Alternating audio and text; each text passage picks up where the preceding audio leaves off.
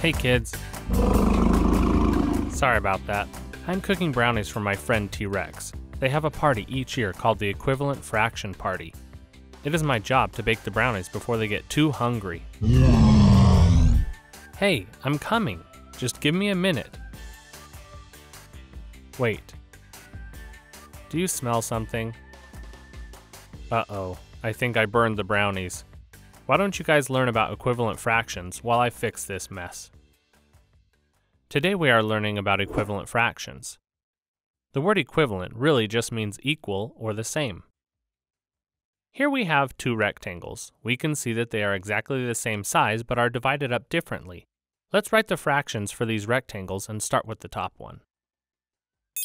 The denominator shows the total amount of parts. So how many pieces is the rectangle cut into?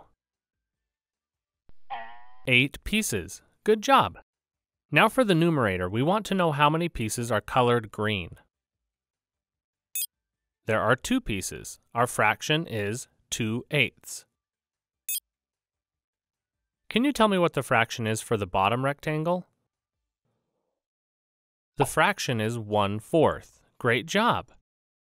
Did you notice that the pieces in this rectangle are different than the rectangle above it?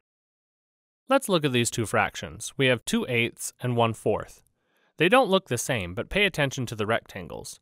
Do the green parts of the rectangle look equal? Yes, you're right. They are equal. These two fractions are equivalent fractions. The amount colored green is the same amount. Even though the numerators and denominators are different, the fractions are the same or equal to each other, which make 2/8 and 1/4 equivalent fractions. Let's take a look at another math concept. This is fun stuff. Here we have one whole circle and the fraction 1/1. This might seem strange because there is one complete circle with no separate parts colored. Should this really be just the number 1? Or is 1/1 correct? The answer is both are correct. 1/1 is the same as saying the whole number 1. We have one part over one whole. Look here, the circle is now broken into 3 equal pieces. The numerator shows all the green parts, which is 3, and the denominator shows the total amount of pieces, which is also 3.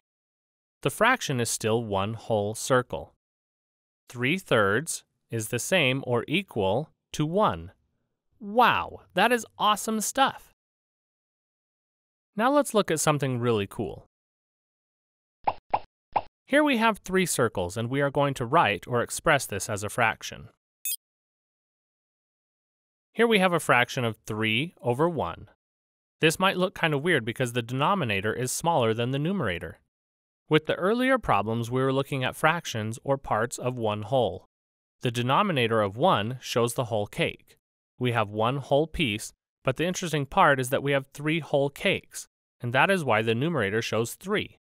So 3/1 is equal to the whole number 3. You might be thinking that is kind of hard to understand. Shouldn't the fraction be 3/3 because there are 3 whole circles?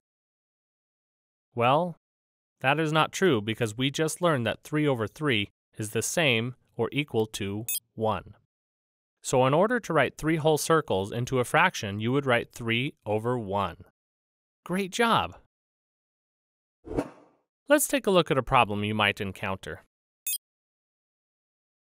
Here we have the fraction on the left, 1/2 is equal to blank over 4.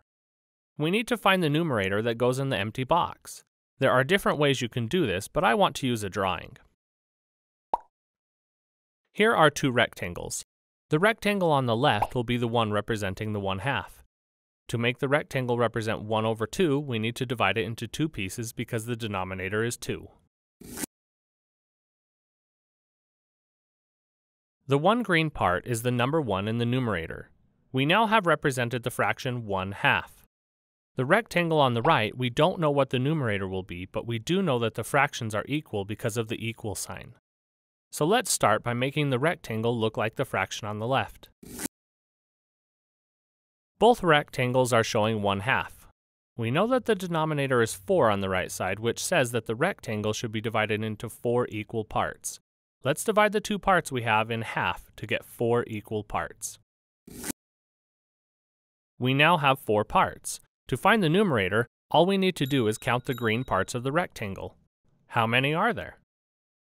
We have 2 green parts of the rectangle. So the fraction is 1/2 equals 2/4. Great job!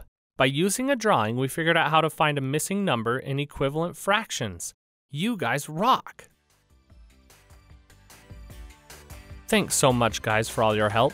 The T-Rex party went well and nobody got eaten, so that's good. I am exhausted. We will see you guys later. Goodbye. No, Rexy, no more brownies. Fine, but this is the last batch of brownies. Hey guys, you have a few options here. If you want to subscribe, click the red button below. If you want to watch more awesome stuff, you can click the video on my right or on my left. If you want to check out our awesome new math game called Mage Math, click the link below. You might want to hurry and choose though, because I can't hold on forever. Hurry, choose. Uh-oh.